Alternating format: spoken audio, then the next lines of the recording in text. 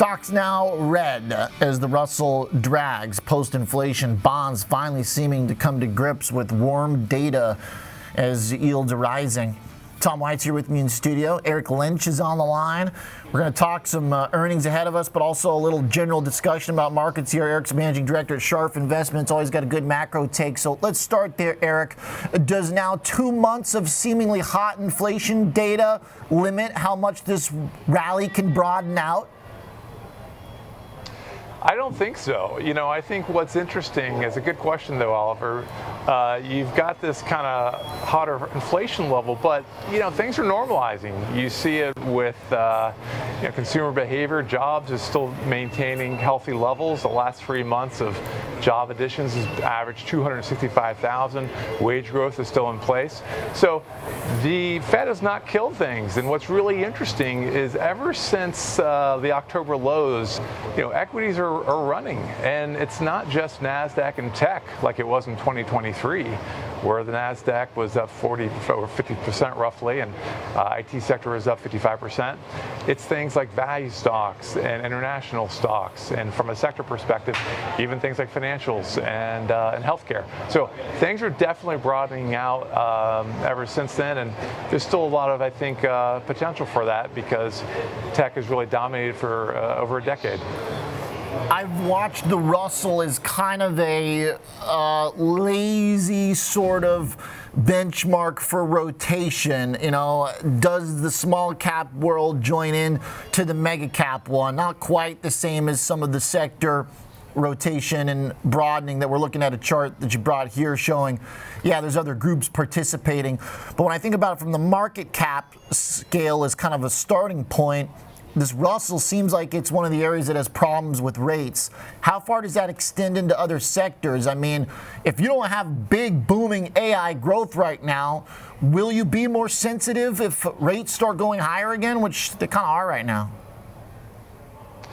Yeah, I do think that some of the smaller businesses could be impacted if interest rates, you know, keep increasing actually from here. You know, these companies have a higher cost of capital. It impacts them more than a larger institution. So that could happen. However, you know, what I'd also say is, you know, there is basically still a healthy economy. Now, it's hard to say whether that lasts for 6 months or 2 years or 10 years, but it's still a pretty healthy economy, and there is money to be made, earnings to be made in some of these smaller businesses even.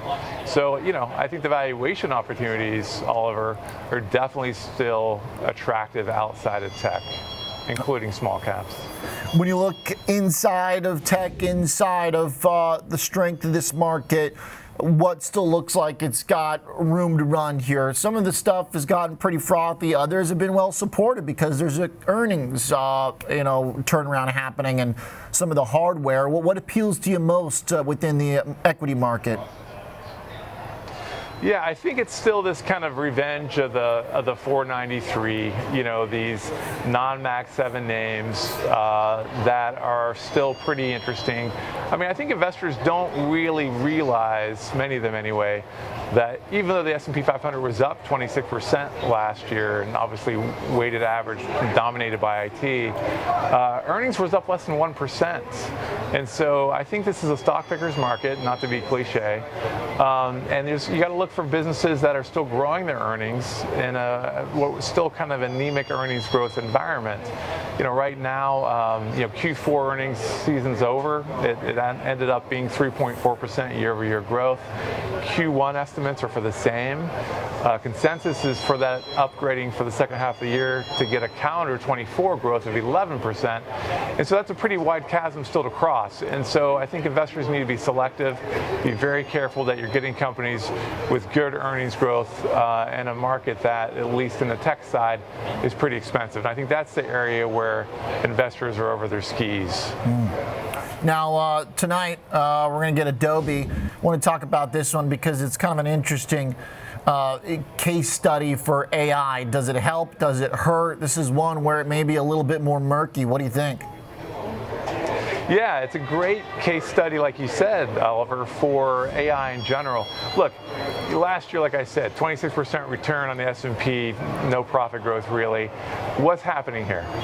we know what's happening here. It's basically this feeling that either the Fed's going to cut a bunch of rates quickly, which didn't really happen, doesn't look like it's going to happen, or it's about AI driving incremental profit growth for the tech sector, but also productivity improvements that translate to profits in general. And so to date, I think what you're starting to see, even in this earnings season, Oliver, is a separation of story and profits. So NVIDIA, Microsoft, Amazon, the cloud hyperscalers, they're doing great. Everybody else, they're still kind of suffering from a post-pandemic tech hangover. So things like Marvell Technology and Broadcom reported last Thursday.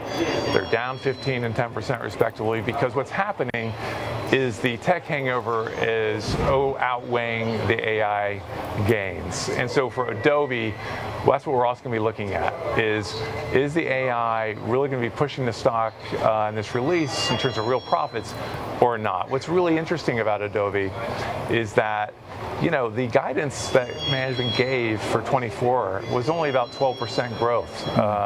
That's not really a lot for a business that was growing at 20% plus, given the fact that they're really hyping all this AI innovation. And so, that was a bit odd, because you would have thought that optionality would have had them a little bit more bullish. Now, that said, this management team tends to be pretty conservative in their guidance. They've outperformed guidance for 20 straight quarters. So, you know what? It's hard to say what's going to happen here. But suffice to say that the stock, when you add on stock comp expense, is 41 times earnings. The stock's up 80% the last 12 months. It's going to have to deliver in this quarter. Yeah, for sure. All right, like the stock-specific preview here, and we're wrapping into the bigger picture conversation of broadening out. Thanks, Eric, for your time. Always appreciate your thoughts. Thanks, Oliver. Thanks for having me. Absolutely. Eric Lynch, Chart Investments. All right, a positive, optimistic view still here on the broad market, but we're trading Adobe, Tom. Let's get straight into the trades here, because you've got two of them. Yep. All right. One's more bullish than the other. We'll start there. Start there, yeah, of course. And taking advantage of dispersion between implied volatility levels going into this earnings event. Option market's pricing in about a plus or minus 7.5% move. So implied volatility in the near-term options, especially, is really elevated at this point. So I looked at a strategy that takes advantage of it, but gives myself a little bit of duration, just over a month. In this, I looked at a call diagonal where I'm going to go buy the April options that are just out of the money to the upside, the 580 strike call. These were actually at the money earlier, but stocks pulled back with the overall market. Buy the 580 call in April, 36 days till expiration. And then against it, in the near term, the March 22nd weeklies that expire in 8 days, I'll sell the 625 strike call. So I'm creating this bullish $45 wide call diagonal to the upside. Now, if I pay a debit of around 21 bucks, it's actually currently trading for about 20 bucks, so you get $1 cheaper because the stock has pulled back. But if you pay that debit of 21 bucks, that's going to be your risk, $2,100 per spread.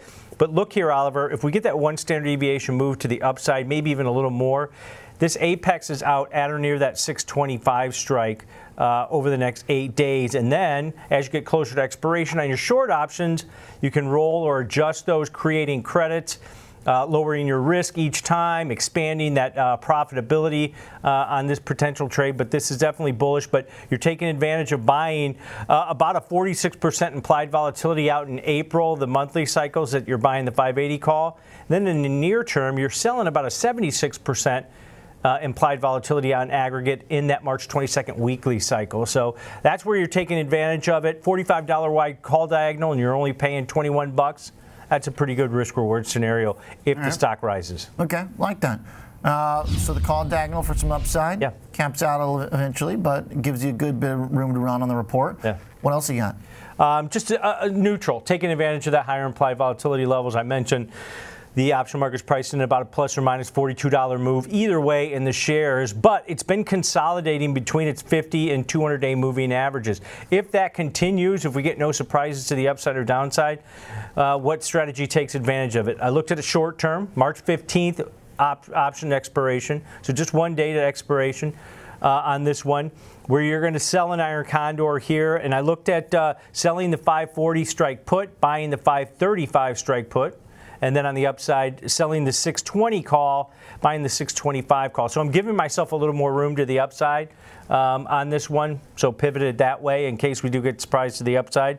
But if you collect a credit of roughly about $2.30, that's what you can make on this. You got $2.70 in risk, but look at your break evens: 537.70 on the downside and 622.30 on the upside. So you got that nice wide range for it to trade in.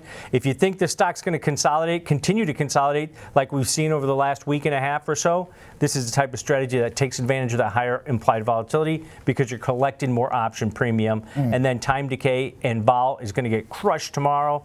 And that should contract the price of this where you can buy it back cheaper. Okay, so overnight trade, looking forward to stay within the bounds of what's been priced in for this. So the idea that maybe the market's looking for something a little bit too extreme possibly for Adobe. All right, interesting approach. Thanks, Tom. Two different ways to look at it.